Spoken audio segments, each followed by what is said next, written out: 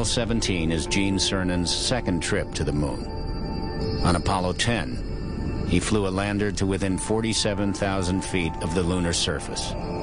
This time, he's cleared to land.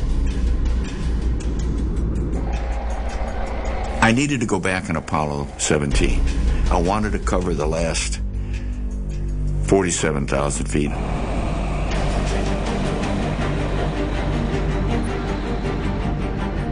I've been to the moon, folks.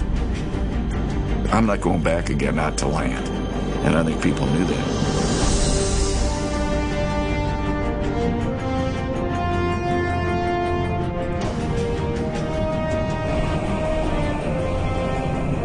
You're looking real good, Gene.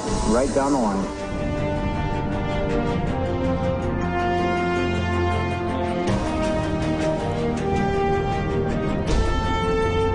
Stand by for touchdown. Stand by. 25 feet. Down at 2. Feels good. 20 feet. Going down at 2. 10 feet. 10 feet. Got contact. Stop, push. Engine stop. Okay, Houston, the Challenger has landed. Gene Cernan and Harrison Schmitt join an elite fraternity. Only 12 men have landed on the moon. As I step off at the surface at Taurus Littrow, we'd like to dedicate the first step of Apollo 17 to all those who made it possible. Over the next 3 days, Cernan and Schmitt spend more time walking on the moon than any other astronauts. I was strolling on the moon one day in the merry, merry month of December. Now, May's the month. May, that's right. May is the year of the month. A team of scientists monitors their work. Hey, there is orange soil. Well, don't move it till I see it. It's all over. Orange. Don't move it till I see it. I've stirred it up with my feet. Hey, it is. I can see it from here. It's okay, orange. Let's think about this logically. You know, they're up against a constraint anyway, so they got to leave at a certain time regardless of what we got. We'd like you to leave immediately. Okay. My golly, this time goes fast. 3 years after Neil Armstrong became the first man to walk on the moon, Gene Cernan prepares to be the last. When I crawled up the ladder, I knew I wasn't going to be coming this way again. And I just wanted to stop time. I wanted to freeze time.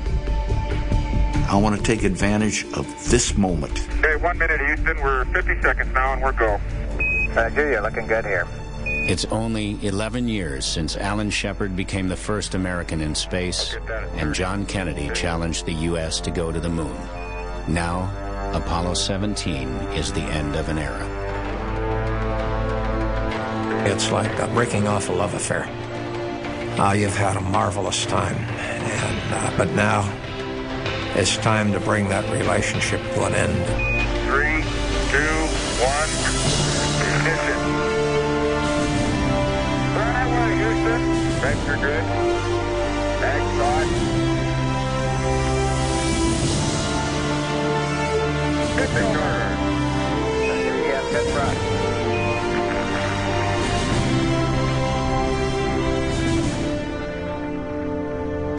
Cernan and Schmitt start the long journey home. The camera on the rover will transmit pictures back to Earth for another 27 hours. The final images from man's last trip to the moon. Having explored the lunar surface, NASA shifts gears to learn to live long-term in space. You know, engineers want to do something different. So they said, hey, we've been there, we've done that, and let's do something else. We proved to ourselves that we can go somewhere and survive. So now the next step is going to be a much bigger one. If we're ever going to go to Mars, we've got to understand what happens to humans and machinery when they spend a year or two in space.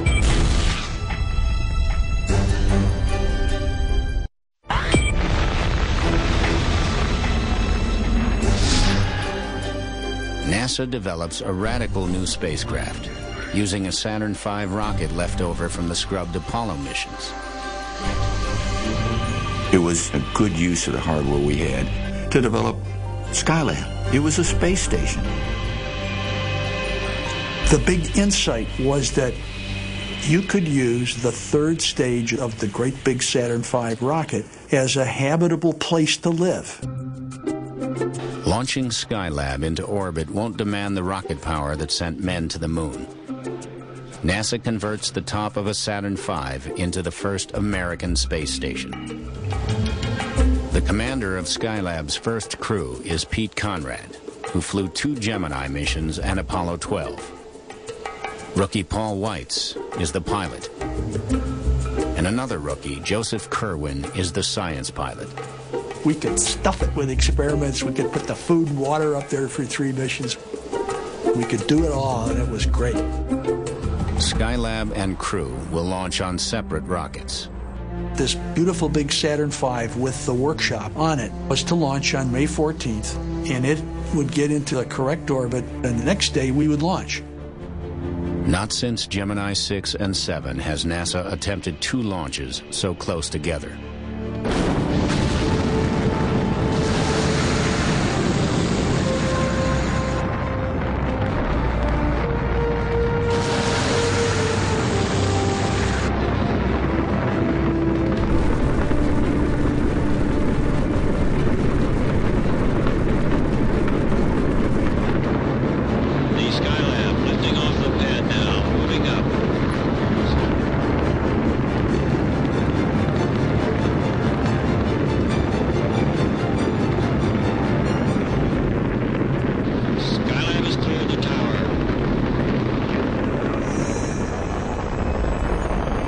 Looked like a great launch.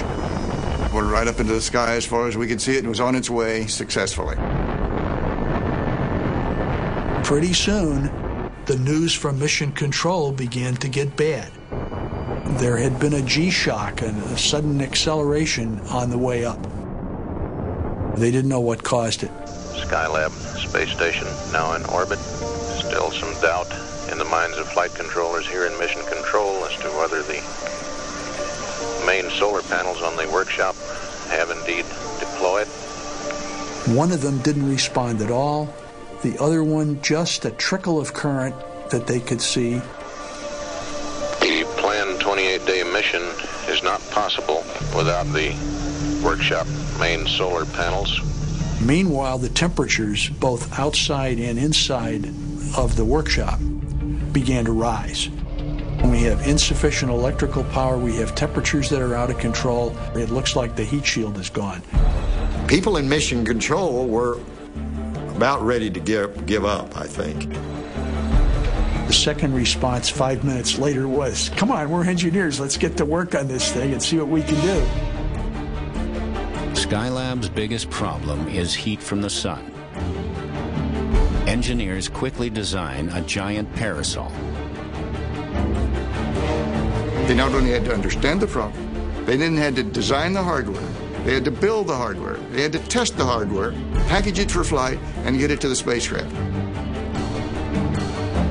After a 10-day delay, Kerwin, Conrad, and Weitz finally launch, NASA's first repairman in space. T-minus 7, 6, 5, 4, 3, engine sequence start, 2, 1, 0.